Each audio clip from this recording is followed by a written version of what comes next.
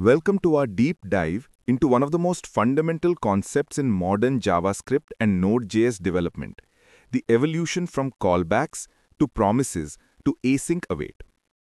If you've ever wondered why your JavaScript code sometimes seems to execute out of order, or if you've struggled with managing multiple operations that need to happen one after the other, you're about to discover the elegant solutions that have transformed how we write asynchronous code. Think of this journey as learning three different languages that all say the same thing, but each one becomes progressively more natural and easier to understand. Let's start with a scenario we've all encountered. Imagine you're at a coffee shop and you've just ordered your favorite latte.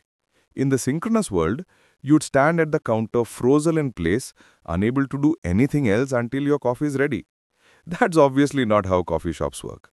And it's definitely not how modern applications should work either.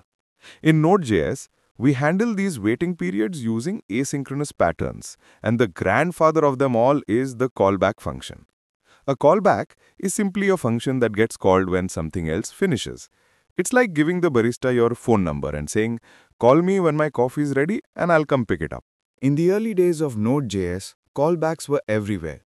When you wanted to read a file, make a database query, or fetch data from an API, you'd pass a callback function that would execute once the operation completed. The pattern was simple enough. The first parameter of your callback would be an error object if something went wrong, and the second parameter would be your actual data if everything succeeded. This error-first convention became the standard across the Node.js ecosystem. However, as applications grew more complex, developers started encountering what we now infamously call callback hell. Imagine needing to read a file, then based on its contents, query a database, then based on that result, call an API, and finally save the response somewhere else. Each operation would nest inside the previous callback, creating a pyramid of doom that stretched across your screen. Your code would march steadily to the right with each nested level, becoming harder to read, harder to debug, and nearly impossible to maintain.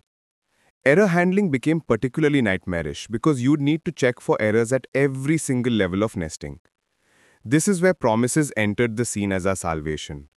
A promise represents a value that might be available now or in the future, or never. It's like getting a receipt for your coffee order. The receipt itself isn't the coffee, but it represents your eventual coffee and gives you a way to track when it's ready. Promises introduced three distinct states that made async operations much more predictable. A promise starts in a pending state, like your coffee being prepared.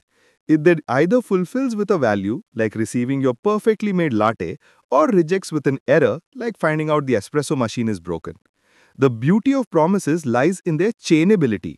Instead of nesting callbacks inside callbacks, you can chain operations using then and catch methods, creating a flat, readable sequence of operations.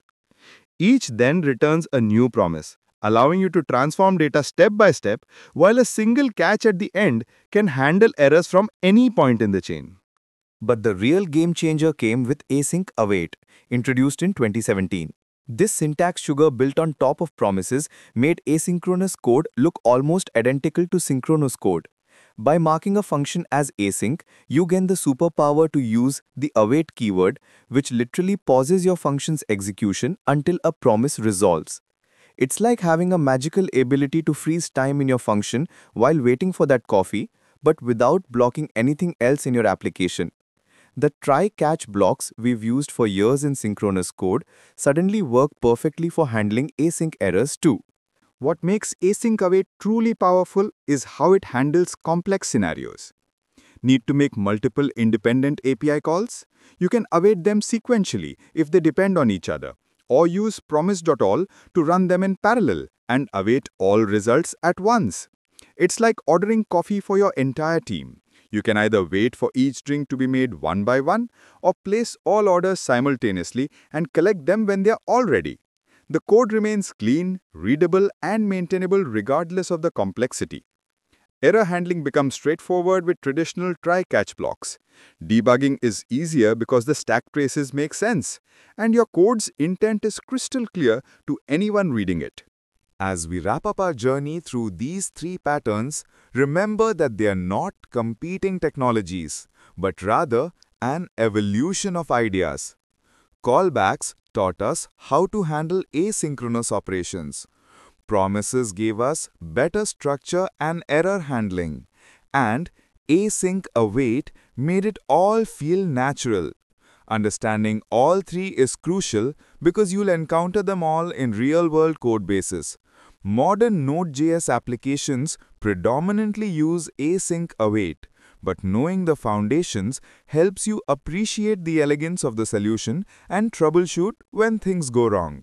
The next time you write asynchronous code, you'll know exactly which tool to reach for and why. Thank you for joining me on this comprehensive journey through async evolution from callbacks to async await. Remember to practice these concepts hands-on and build real projects to solidify your understanding. Also, please don't forget to like and subscribe to help us build more such content. Happy coding and best of luck!